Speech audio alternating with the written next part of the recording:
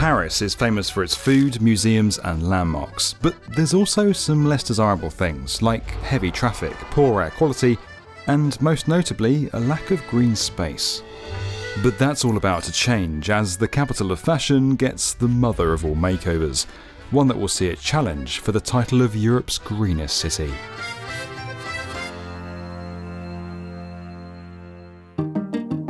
If there's one thing Paris doesn't have, it's enough greenery. Just 9.5% of its land is dedicated to gardens and green areas, lower than any other major European city.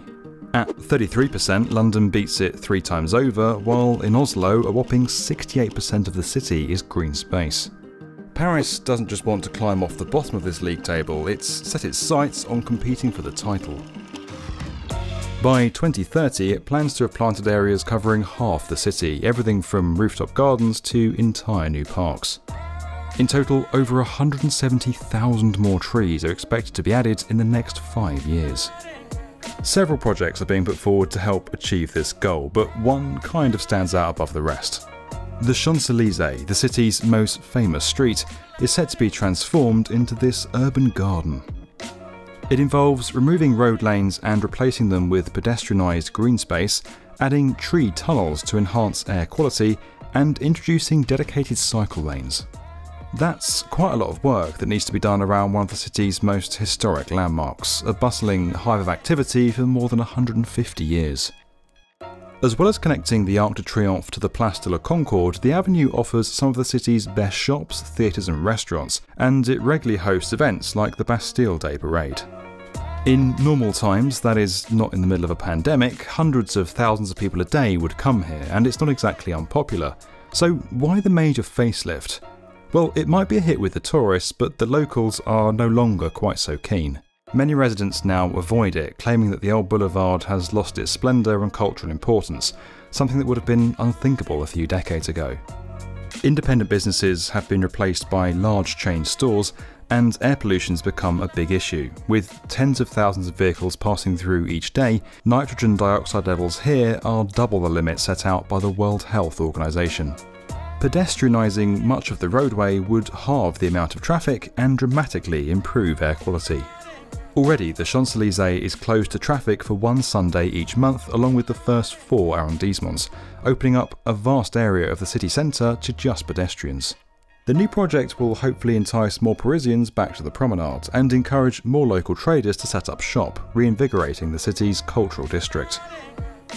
The $300 million scheme is part of a wider plan to make Paris greener, with less cars and better air quality, although work on the Champs-elysees won't begin until after the 2024 Olympics.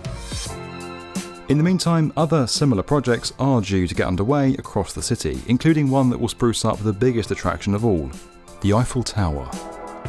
Here, a new park will be built around the base of the iconic structure, turning more than 100 acres of land into one of the largest areas of green space in the whole of Paris. Now, this part of the city is already quite leafy, but a lot of people find the current parkland overcrowded and inaccessible, which is why the decision was made to reimagine and extend the existing gardens. Stretching for over a mile, the plan involves constructing a green amphitheatre at Place du Trocadero across the river and converting the Pont de Iéna into a pedestrian garden bridge, although that idea didn't go down so well in London. On top of that, several urban forests are popping up around the city, including outside Hôtel de Ville, the city hall, and the Gare de Lyon train station. Paris has already gone green in other ways too. In 2020, the world's largest urban farm opened here, around 7% of the city is going completely car-free, and almost half of the street-level parking spaces are being removed. That's around 60,000 overall. All of this sounds like great news for the people of Paris. It's going to make the French capital an even more desirable place to live and visit once everything is finished. But not everyone's pleased with the idea. Some motorist groups are angry about having less space to drive and park in what is already a highly congested city, especially for local people who rely on their cars to get around. The idea, of course, is that these measures ultimately reduce congestion and encourage people to use other forms of transport. The fact is, Paris has been under pressure to act for some time, and not just because of poor air quality and traffic. It needed to clean itself up ahead of the Olympics, and it was here that the International Treaty on Climate Change, the aptly named Paris Agreement, was signed back in 2015. It wouldn't have looked great if the city where such an historic agreement was made did nothing to tackle its very visible problems with traffic, pollution and lack of green space. Many have been pleasantly surprised by the lengths Paris is going to freshen up its image, a move that will hopefully inspire other cities to embark on a green renaissance of their own. If you enjoyed this video and you want to learn more about where construction is headed, make sure you're subscribed to tomorrow's build.